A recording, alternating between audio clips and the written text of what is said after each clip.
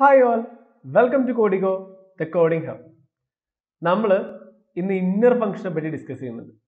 എന്താണ് inner function അല്ലെങ്കിൽ nested function? ഒരു ഫംഗ്ഷനുള്ളിൽ ഒരു ഫംഗ്ഷൻ അത് പോസിബിൾ ആണ്. സിമ്പിൾ ആയിട്ട് പോസിബിൾ ആണ്. നമുക്കൊരു ചെറിയ എക്സാമ്പിൾ വെച്ചിട്ട് ചെയ്യാം. ഈസി ആയിട്ട് മനസ്സിലാക്കാൻ പറ്റുന്ന ചെറിയ കൺസെപ്റ്റേ ഉള്ളൂ. സി ഡിഫൈൻ ഏരിയ എന്ന് പറഞ്ഞിട്ടൊരു ഫംഗ്ഷൻ നമ്മൾ ക്രിയേറ്റ് ചെയ്യാം. Area. Okay. So we actually going to find area of some നമുക്കിപ്പം ജസ്റ്റ് മിക്സഡ് ആയിട്ടുള്ള സാധനങ്ങളുടെ ജസ്റ്റ് കാണിച്ചു തരാം. ഓക്കെ, സംതിങ് ലൈക്ക് ഇങ്ങനെ ഒരു സ്ക്വയർ, ഒരു റെക്ടാങ്കിള്, ഒരു സർക്കിള്, അല്ലെങ്കിൽ സോറി, ഒരു റെക്ടാങ്കിള്, അറ്റത്തൊരു സർക്കിൾ. ഈ മൊത്തം ഇത് സർക്കിളാണ് കേട്ടോ.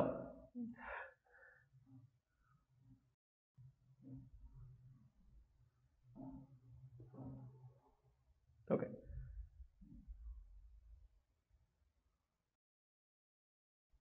ഓക്കെ, സോറി, ഇത് രണ്ടും ഇങ്ങനെ ജോയിൻ ചെയ്തിട്ടുണ്ടാവാം. സോറി. Okay, fine. ഇങ്ങനെയുള്ള ഒരു രൂപം. ഓക്കെ, ഇങ്ങനെയുള്ള ഒരു രൂപത്തിന്റെ ഏരിയ നമുക്ക് മൊത്തമായിട്ട് കണ്ടുപിടിക്കണം. You want to find the area of this. അപ്പോൾ നമുക്ക് ഇതിന്റെ റേഡിയസ് പ്രൊവൈഡ് ചെയ്യും, ഇതിന്റെ ലെങ്ത് പ്രൊവൈഡ് ചെയ്യും, ബ്രെഡ്ത്ത് പ്രൊവൈഡ് ചെയ്യും. അപ്പോൾ നമ്മളൊരു ഫംഗ്ഷൻ എഴുതുന്നു, find the area of both. ഇങ്ങനെയുള്ള രൂപം തന്നിട്ട് ആ രൂപത്തിന്റെ ഒരു ഏരിയ കണ്ടുപിടിക്കാനുള്ള ഒരു പ്രോഗ്രാമാണെന്ന് വിചാരിക്കാം. ഞാനിപ്പം ജസ്റ്റ് ആലോചിച്ചപ്പോൾ കിട്ടിയ സാധനമാണ്. Okay, so define area. നമുക്കപ്പോൾ എന്തൊക്കെ പ്രൊവൈഡ് ചെയ്ത് തരാം? ലെങ്ത്, ബ്രെഡ്ത്ത്, റേഡിയസ്, ഇത് മൂന്നും പ്രൊവൈഡ് ചെയ്യും. അപ്പൊ നമുക്ക് ഏതിന്റെ ഒക്കെ ഏരിയ കണ്ടുപിടിക്കണം? സർക്കിളിന്റെ ഏരിയ കണ്ടുപിടിക്കണം, സ്ക്വയറിന്റെ അല്ലെങ്കിൽ റെക്ടാങ്കിളിന്റെ ഏരിയ കണ്ടുപിടിക്കണം. നമ്മൾ എന്ത് ചെയ്യുന്നു? നമുക്ക് വേണമെങ്കിൽ ഇവിടെ നിന്ന് ഡയറക്റ്റ് എഴുതാം. നമ്മൾ അതിന് പകരം നമുക്ക് രണ്ട് ഒരു ഫംഗ്ഷനെ നമുക്ക് ഇതിനുള്ളിൽ തന്നെ ഡിഫൈൻ ചെയ്യാം. ഡിഫൈൻ സർക്കിളിന് വേണ്ടി ഒരു ഫംഗ്ഷൻ, സർക്കിൾ. ഓക്കെ, സർക്കിളിന്റെ വേണ്ടി റേഡിയസ് പാസ് ചെയ്യുന്നു, ഇതിന്റെ ഉള്ളിൽ തന്നെ എഴുതുന്നു. ഇത് വേണമെങ്കിൽ പുറത്ത് എഴുതാം. പുറത്ത് എഴുതി കഴിഞ്ഞാൽ എപ്പോഴും എല്ലാ ഫയലുള്ള എല്ലാത്തിനും ആക്സസിബിൾ ആയിരിക്കും. ഇതിനുള്ളിൽ എഴുതി കഴിഞ്ഞാൽ ഇത് ലോക്കൽ ടു ദാറ്റ് ഫംഗ്ഷൻ ആണ്. ഈ ഏരിയ എന്ന് പറയുന്ന ഫംഗ്ഷന്റെ ഉള്ളിലുള്ളതാണ്. അതിന് പുറത്ത് എവിടെയും ആക്സസ് ചെയ്യാൻ പറ്റില്ല. That's the difference. Okay, so inner function എന്തിനാന്ന് ചോദിച്ചു കഴിഞ്ഞാൽ ആവശ്യമുള്ള ചില സിറ്റുവേഷൻസ് ഉണ്ട്. നമ്മൾ നെക്സ്റ്റ് വരുന്ന ക്ലാസ്സിൽ ഡെക്കറേറ്റേഴ്സ് ഡിസ്കസ് ചെയ്യും. അപ്പോൾ ഡെക്കറേറ്റേഴ്സിനകത്തൊക്കെ നമ്മൾ ഇന്നർ ഫംഗ്ഷൻ യൂസ് ചെയ്യുന്നുണ്ട്. അപ്പോൾ നിങ്ങൾക്ക് മനസ്സിലാവും. ഓക്കെ, സോ ഇവിടെ എന്താ ചെയ്യുന്നത്? Return pi r square. Okay, 3.14 into radius. Okay, then define rectangle. So length comma breadth. So return length into breadth.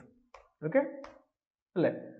So നമ്മൾ സർക്കിളിനെ കണ്ടുപിടിക്കാനുള്ള ഫംഗ്ഷൻ എഴുതി, റെക്ടാങ്കിളിനെ കണ്ടുപിടിക്കാനുള്ള ഫംഗ്ഷൻ എഴുതി. ഇതൊരു കോൾ ചെയ്യണം അല്ലേ? ഒന്നുമില്ല, ജസ്റ്റ് റിട്ടേൺ കൊടുത്താൽ മതി.